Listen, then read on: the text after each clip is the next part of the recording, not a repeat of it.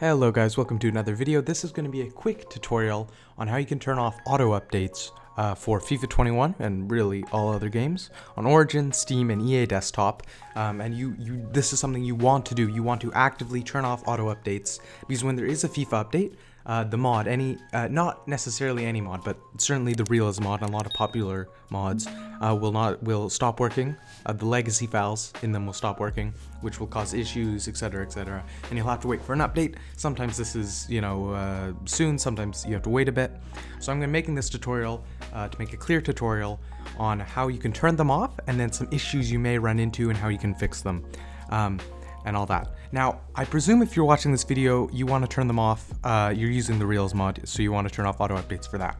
So I have to say, please join the Reels mod Discord server. Link is in the description and appearing on screen now in a card. Because if you are running into any issues turning off auto updates or launching your game or whatever, ask here.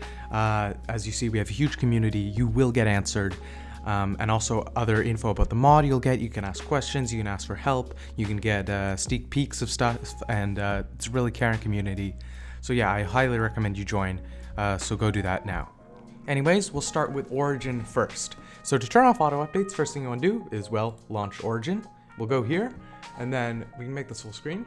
What you want to do is click Origin on the top menu bar, then Application Settings, wait for that to load, and then you just want to go under this application icon, go to Client Update, and then Automatic Game Updates, you want to make sure that's off, like that. You need to make sure that is off. That's the #1 thing. Now you can leave Automatically Update Origin on. I would actually recommend that, because Origin updates are fine. It's only the actual FIFA update, so make sure you do that. There's no save button or anything, it's automatic, so yeah, just do that.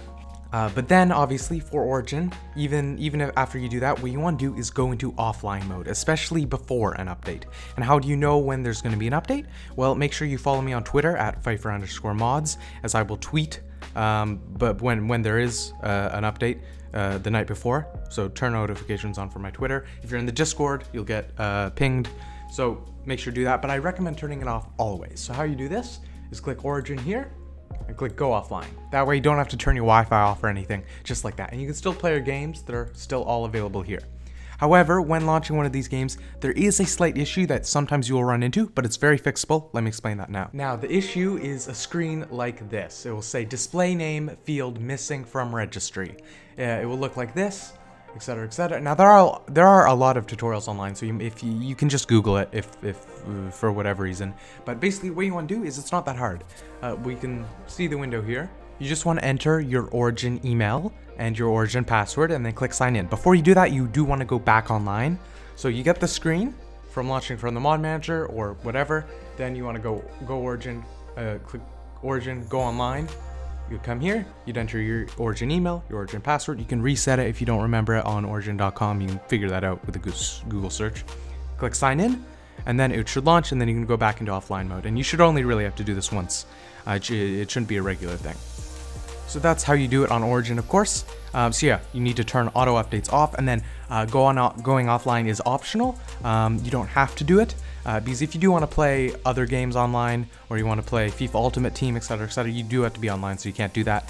But when there is an update, you definitely want to go offline just to be sure, because sometimes Origin may sneakily update the game, or maybe you didn't properly save the setting, etc., etc.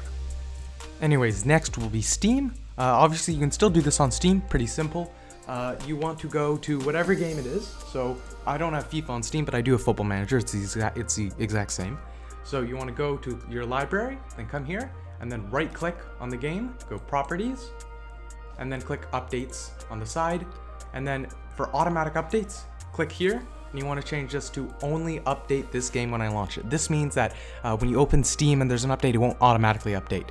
Now, obviously, you might think, okay, well, how's that better? Only update the game when I launch it. I need to launch it to play, so it'll still update.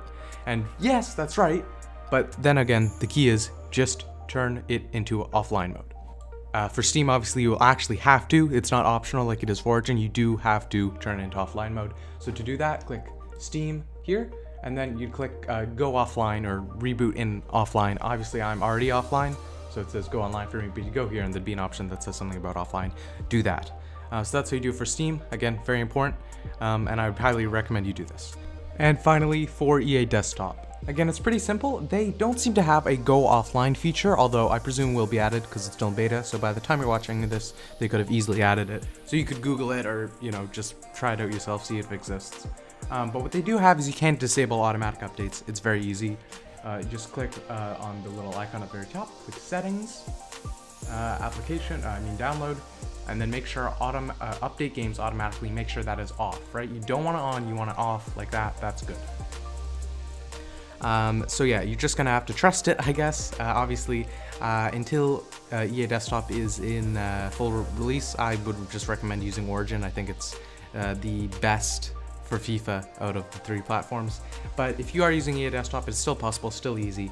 So yeah, those are the steps. So that's gonna be it, basically, for this video. I hope this tutorial has helped you. Again, make sure to join the Reels Mod Discord, follow me on Twitter, so you get updates about the Reels Mod if you're interested in that. If you don't know what the Reels Mod is, check out the trailer that I've linked in the description below. It's the biggest mod for FIFA 21. And yeah, thank you guys so much for watching. Hope you guys have a fantastic day. See you guys in the next one. Goodbye. I've been running out of time, think I need a rewind, feeling out of life. Put everything aside, hoping that I make it right. All the things I do for you.